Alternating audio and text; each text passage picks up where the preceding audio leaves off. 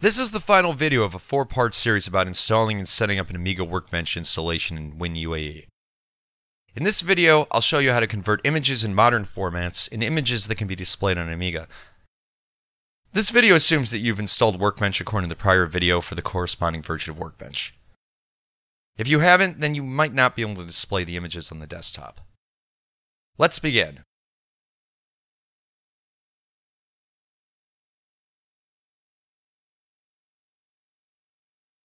Start by finding the website for Graphics 2.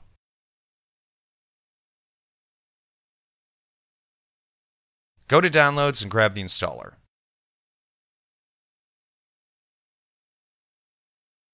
Run the installer.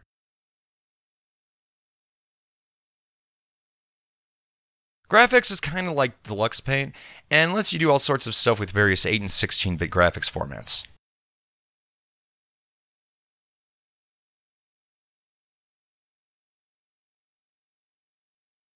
Next, load GIMP up.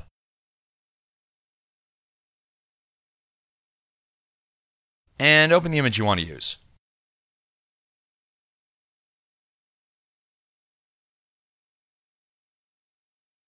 Once you load the image, you need to select a section with a 1.6:1 aspect ratio.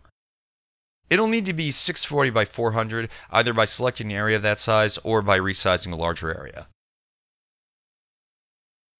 I'm making a copy of this and pasting it into a new image.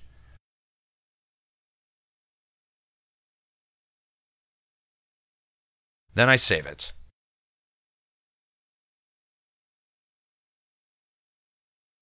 For Workbench 1.3, you'll want to click this and then scale it to 640 by 200. The aspect ratio will look weird, but it'll be fine on the Amiga. Go to the Image menu, Mode, and select Index.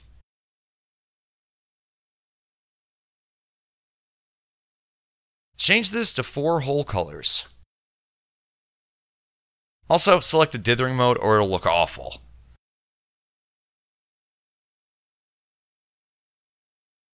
Then export it as a PNG file.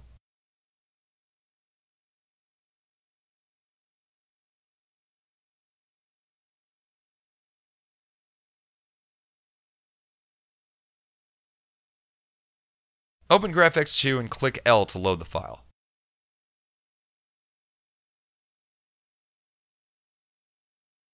Go to PAL to adjust the palette, as anything that is the same as Workbench color will cause problems.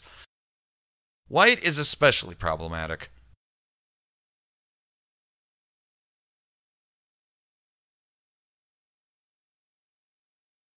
Click on S and save it as an LBM file.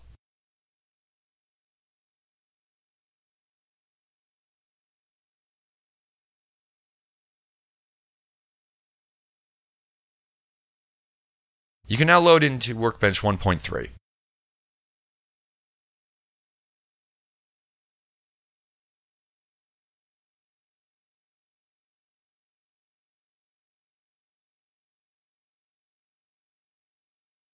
Since I don't have a file manager installed, I'll copy the picture using the shell. Copy it to your S drawer. Now open REdit and open the startup sequence. Go down to the bottom and have SimGen load your picture without the -T option. Save and reset.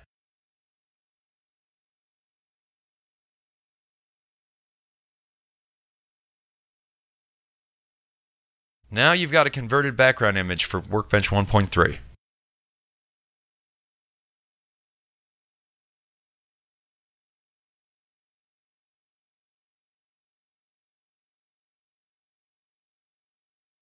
For Workbench 2 non-AGA, you want to load GIMP and get an image opened up. This is the previously cropped image. Go back to the index color option and set it to 16 colors.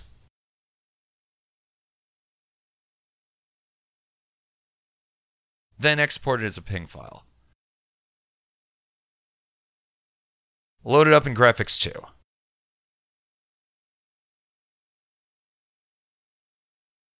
Then go to the palette display.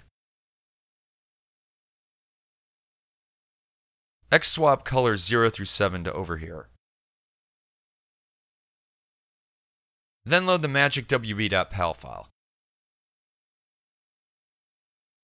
Next, check to see if any of the colors from your image are the same as the magicwb colors.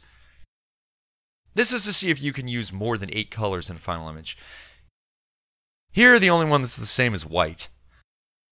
This means that we output a final image of 9 colors.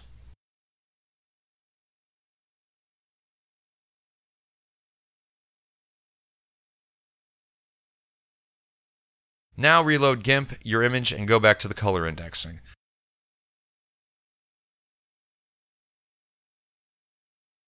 Set it to the number of colors you can use here.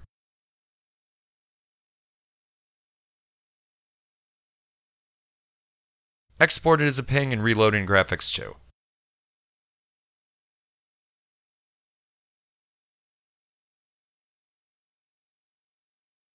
Go back to the palette menu. Swap any of the colors that match the magicwb colors somewhere else.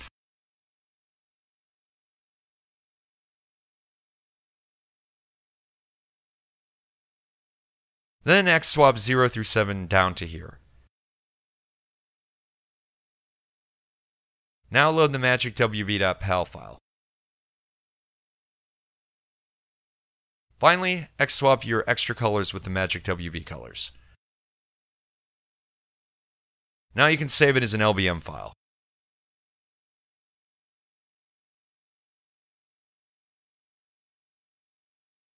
Load your Workbench 2 config.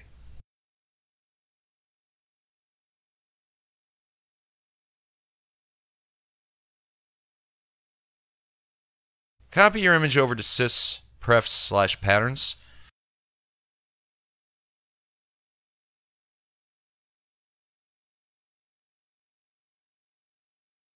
Then open WB Picture under Prefs. Load your image and save. And it looks totally screwy. To fix it, go back into WB Picture, click Load Palette, and save, and that'll fix it. You'll have a desktop background, and all of your magicwb icons will still have their correct colors.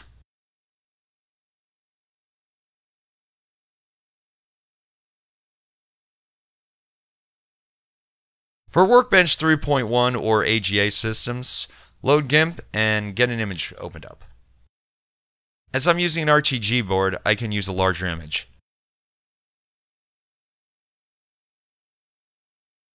I've got mine set to 1280 by 720, so I'll crop a 1280 by 720 area and paste it as the new image.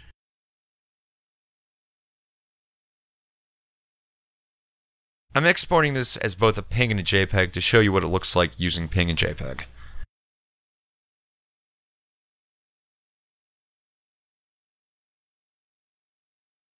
If you only have an AGA Amiga, you'll want to go back to the color indexing.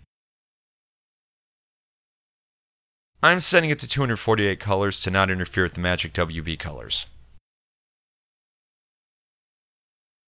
Export that as a PNG.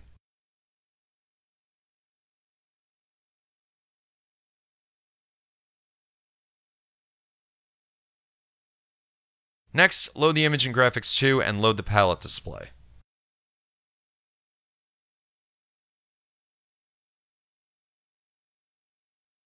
Swap colors 0 through 7 with the final colors.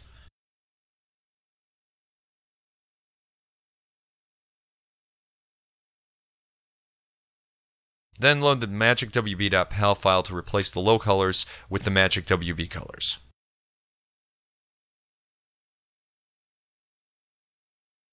Now export it as an LBM file.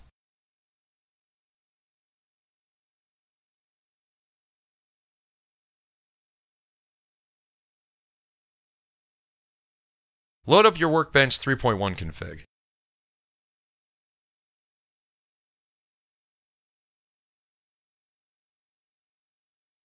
Load WB pattern under Prefs. Change the type to picture. Then load a picture.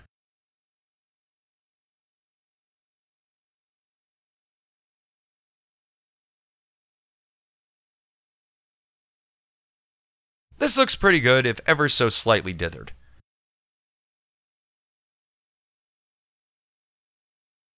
You can also load up PNG and JPEG files if you installed the PNG and JPEG data types from the previous video. That concludes this series of videos. If you like these, subscribe to my channel, as I've got at least one more installation tutorial video coming up, and see you next time!